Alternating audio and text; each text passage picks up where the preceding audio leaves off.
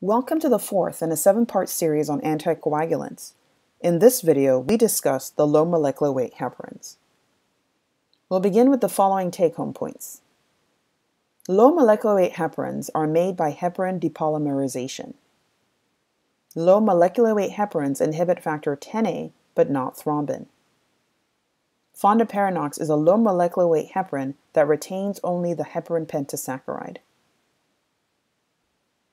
Low molecular weight heparins are derived from heparin. Unfractionated heparin has a pentasaccharide chain and a long tail of different length polysaccharides. Unfractionated heparin is a rather large protein with a high molecular weight of about 15,000 Daltons. To make low molecular weight heparin, unfractionated heparin is subjected to depolymerization.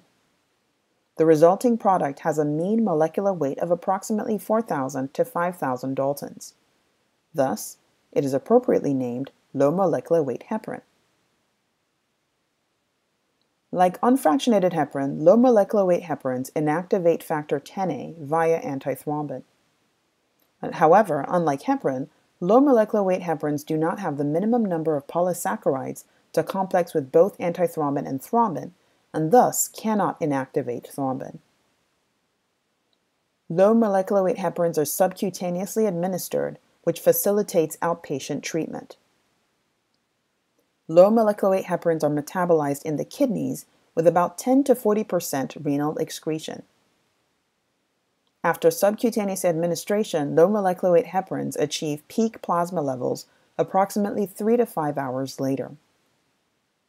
In normal renal function, the elimination half-life is about 6 hours with a range of 3 to 7 hours. With twice-daily administration, steady-state levels are reached by day 3. The currently available low molecular weight heparins in the United States include enoxaparin, dalteparin, and tinzaparin. Low molecular weight heparin indications include venous thromboembolism prophylaxis and/or treatment. They are effective in the management of cancer-associated thrombosis and are also indicated in the management of acute coronary syndromes. They are the preferred anticoagulant for thrombosis management in pregnancy because they do not cross the placenta. Finally, let's discuss the ultra-low molecular weight heparin, fondaparinux. Fondaparinux is also derived from unfractionated heparin. Unfractionated heparin undergoes depolymerization to remove all polysaccharides, leaving behind the single pentasaccharide. This synthetic pentasaccharide sequence makes up the minimal antithrombin binding region of heparin. Some properties of fondaparinux include its small molecular weight of approximately 1,700 Daltons. Like the low molecular weight heparins, fondaparinux inhibits factor Xa but does not inhibit thrombin. Fondaparinux undergoes primarily renal excretion, and it has a half-life of 15 to 17 hours. Its long half-life permits once-daily dosing. Fondaparinux is indicated for venous thromboembolism prophylaxis and treatment.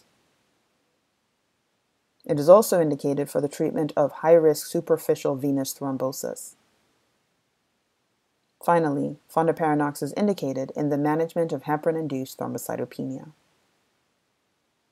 In summary, low molecular weight heparins are made from heparin depolymerization. Low molecular weight heparins inhibit factor Xa but not thrombin. The ultimate low molecular weight heparin is fondaparinux, which retains only the heparin pentasaccharide binding site. This concludes our video on anticoagulants with a focus on low molecular weight heparins.